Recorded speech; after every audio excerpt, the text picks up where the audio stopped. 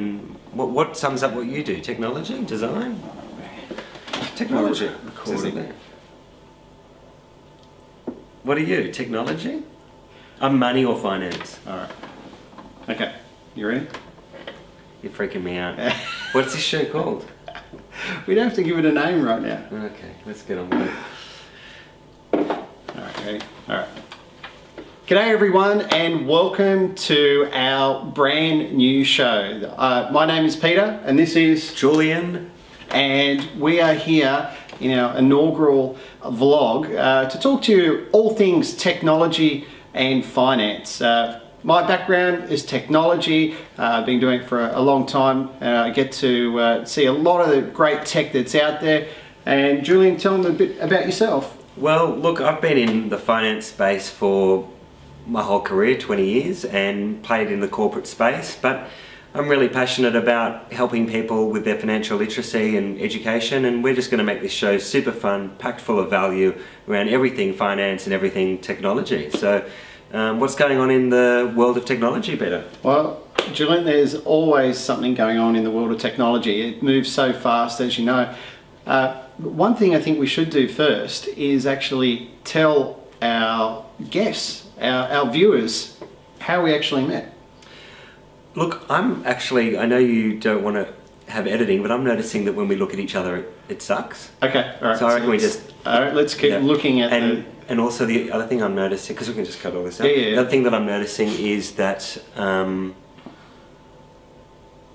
rather than... I reckon we just talk to them. Yeah. Yep. Okay. So, yeah, Pete... Peter or Pete? Whatever you want. No, what do you want? What do you want? I don't care. It doesn't bother me. I want to know. Pete. Pete, the way Pete and I met was super weird. I had I think 2 or 3 tickets to see Gary Vaynerchuk in Sydney, and yeah, just thought my wife would come along with me and a mate, and it just kind of didn't roll that way. So just selling them last minute. Peter picked up the ticket from my wife and just randomly met him at the actual event, and we hit it off like a house on fire. So now here we are with our inaugural show, and we're going to talk to you about finance and technology.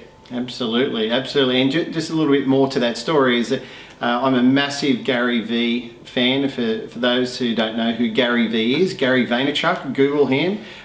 He's an American entrepreneur, fascinating guy, and he did a show in Sydney, and I found out about it quite late. I was desperate to go and see him because I'm such a fan, and jumped on Gumtree to try and find someone selling a ticket, and I was fortunate enough that Julien was selling a ticket. I grabbed it, and we actually then randomly met at the event, and and we've just hit it off ever since. And so there's a bit of background to how we met. And so we got together. We've been having a few chats, a few meetings over the last few months, and we thought, why not put our own show together? And we'll talk about all things technology and finance. So like I said, this is our first show, so we hope you guys like it. Please give us some feedback. Put some comments down there, down below, and let us know what you think. And let us know what you want us to cover and talk about, and then we'll make sure that we keep it topical. So, what's the basis of the show? What are we going to do with the show there, Julien? Yeah, well, look, I think we just need to talk about what's going on in the world of finance, and clearly, very topical at the moment is the Royal Commission and what's going on with the banks. Is that still dragging on? Is it? I mean, that was been in the news for a while now, and all these banks seem to be getting dragged in front of the courts and the Royal Commission and so on. Where's all that up to? Look, I think they were trying to avoid it for a long time. The politicians were trying to avoid it for a long time. Eventually they succumbed, and look, I think for anyone who was in the industry, there haven't been many surprises, but it's certainly been shock and awe. We had Rowena Orr, one of the working for the Crown, who got the nickname Shock and Awe, and it has been shock and awe for the public, but I think most people in the industry have been pretty much used to a lot of the shenanigans that have been going on, and they're just having to put up and get through this time. But you know, certainly the industry needs to go through a bit of a shake-up, and hopefully it comes out a lot stronger and a lot better for consumers at the end of it. Has it actually forced the banks to make changes? Like, are we seeing that now? Or is it too soon? Yeah, look, certainly lots of changes. I mean, my background's in the financial planning space, and you know, that industry is going through massive change. Is it making it a better place for the consumer? Look, I think time will tell. At the moment, you know, the cost to deliver advice is extremely expensive. The consumer's paying a lot of money to access advice. It's hard for the low end of the market to get quality advice. So we'll just have to see where it all ends up. But there's certainly massive changes happening while we speak, and I can see more changes yet to come. Yeah, no, there was some horror stories that came out of it, people losing their homes and so on, and it seemed to me, from an outsider's point of view, it seemed to be very much commission-based, money-hungry people who were maybe signing people up that they shouldn't have been signing up. Is that the way you saw it? Look, I think, you know, you're always going to get your outliers. I mean, we had an article from Adele Ferguson a few months ago saying, you know, it's not a bad apple, it's a bad apple orchard.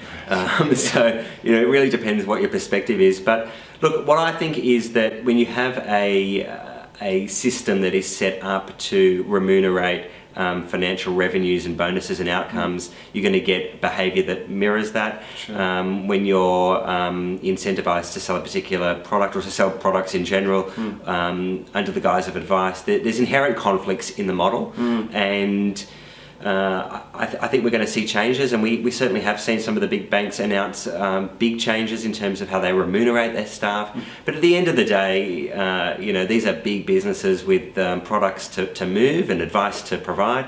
And you know, in the words of one of the bankers on the stand, it's going to take it's going to be a big hit for the first player to make some of the changes from a revenue perspective.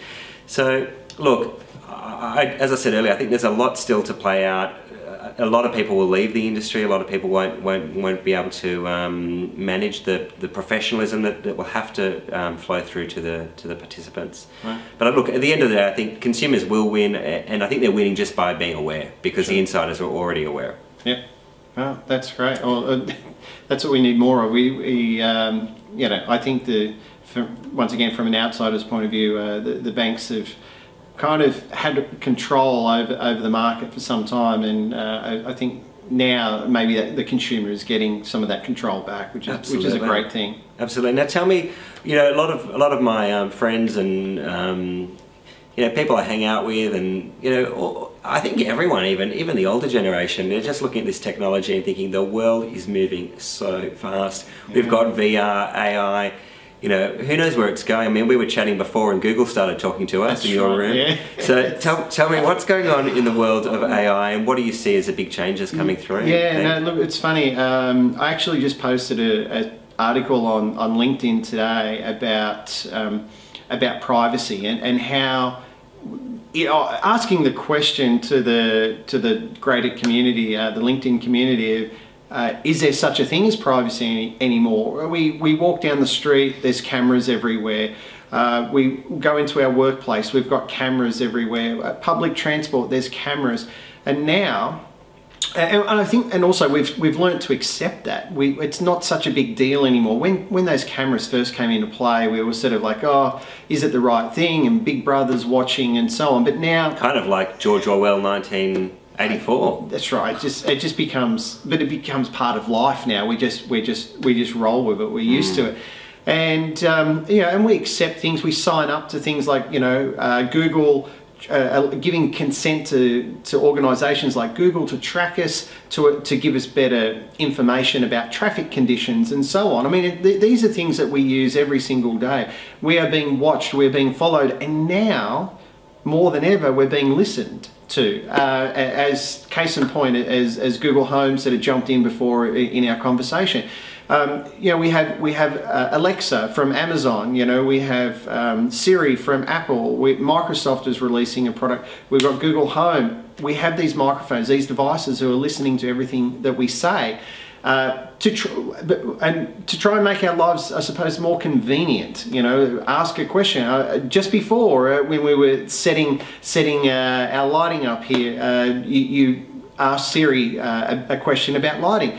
I mean, it's just this learnt behaviour that we're getting into, and now devices such as watches have Alexa built into it, so I can suddenly talk to it and get an answer, get a response, but it's listening all the time. So whilst we have all this technology, it is a little bit scary to think that, you know, nothing is private anymore. There is no such thing as privacy, but you know, there's a trade-off.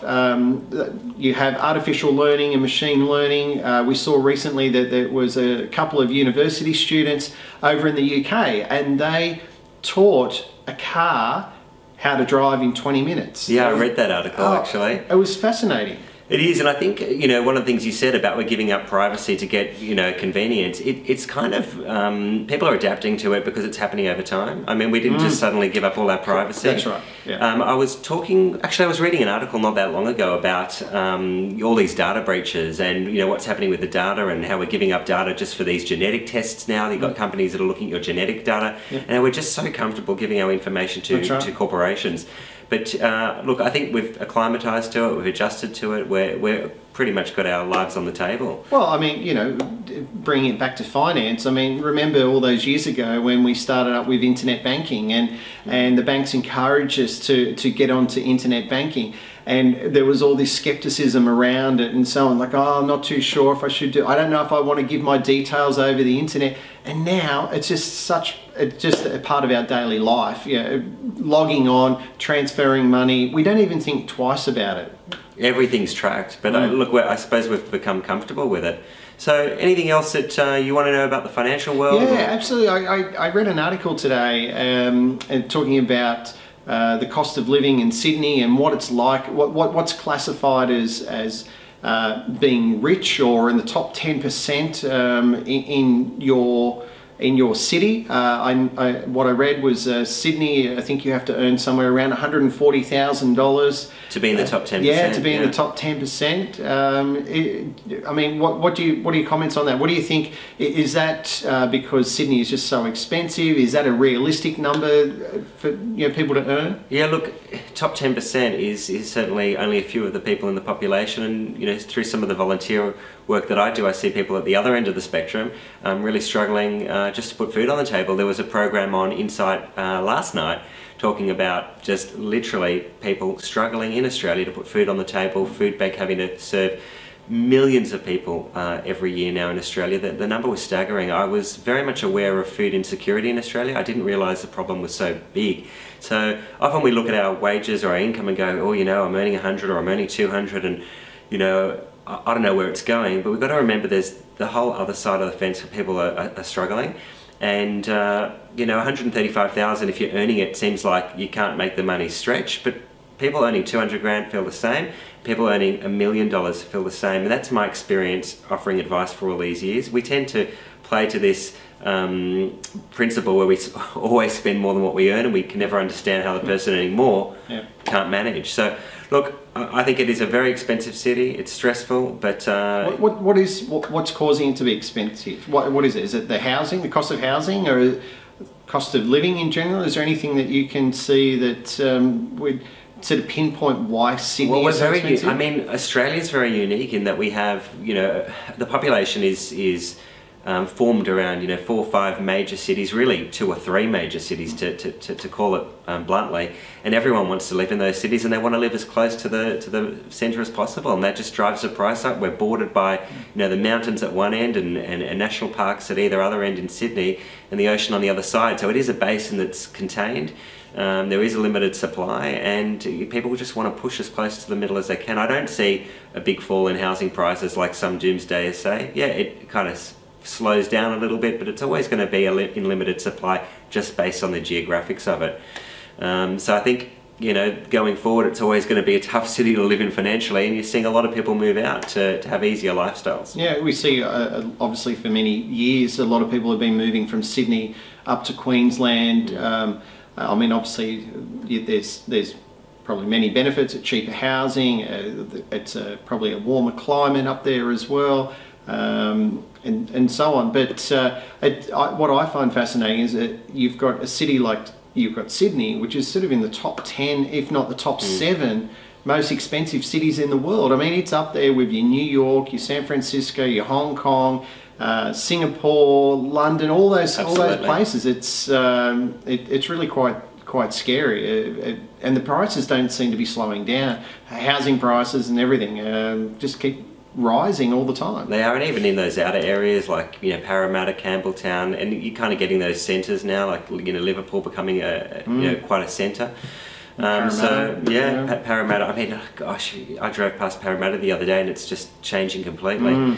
So yeah, the world is changing so fast. I think we were chatting about how quick the world's changing. You know, if you pop my grandfather in this room, who died, you know, 50 years ago, he wouldn't know what's going on. What do you think are some of the big technology changes that have really improved our lives, that have made it easier to do business, easier to have relationships? What do you think are some of those key technology things that are driving better lifestyles? Well, look, I think communication and things like the internet. I mean, that if you have a look at what has changed over the years for us, once the internet came in, it really changed how we did things. Like we were just talking about internet banking and so on, and you know, instead of going to the library, you just jump online and you can Google something. You can and what happens with that form of communication, it actually, I think, benefits education, all right? Because you can actually be more informed these days at a lot quicker pace. Instead of, like I said, going to the library and looking something up,